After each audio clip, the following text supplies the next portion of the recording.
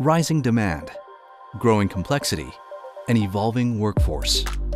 This is Revolutionizing Automation, presented by Digi-Key Electronics. In the final episode, we return to Digi-Key's newly opened 2.2 million square foot facility in Thief River Falls, Minnesota. After the ribbon is cut, we learn how one of the 10 largest warehouses in the country plans to accelerate into the next decade. You know, our software teams, our IT teams, our engineering teams, our facility teams, you know, and ultimately it's every team member of Digi-Key that's got us here today. It's the ability to continue to grow the business and have that continued demand against how do we write the next story for what's going to happen in Digi-Key in 2030. In our current older facility right now, you'll wind up with 100 parts sitting right in front of you, and you may have to bend down to the ground, or you may have to reach way above your head to be able to secure the right part. In our new facility, everything comes into you ergonomically correct. You grab it at waist height. You have basically maybe 1 to 2 to 3 parts sitting in front of you. Makes the selection an easier process. Digi-Key leadership leverages decades of knowledge and experience to make industry-wide change. Hi, I'm Stacey Hartman. I'm Director of Global Customer Support.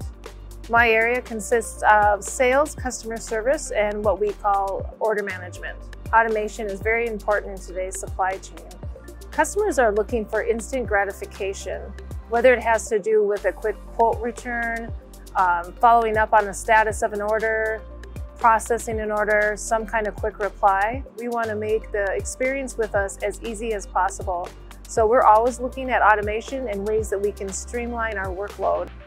Real-time visibility at every stage of the picking and delivery process puts Digi-Key on the leading edge of the supply chain ecosystem. To the asset tracking, you know, the inventory, we're always doing cyclical counts.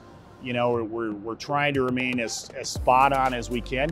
And as we head into our future, that's even going to become more critical. So we may count the same part multiple times in a month, just to make sure that, you know, we know exactly where that inventory position is, because that inventory moves that fast and we want to make sure we stay right on with it.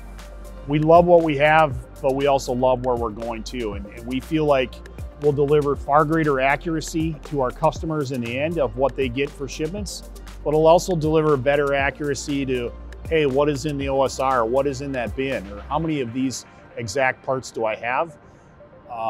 Just through a better process and better procedures.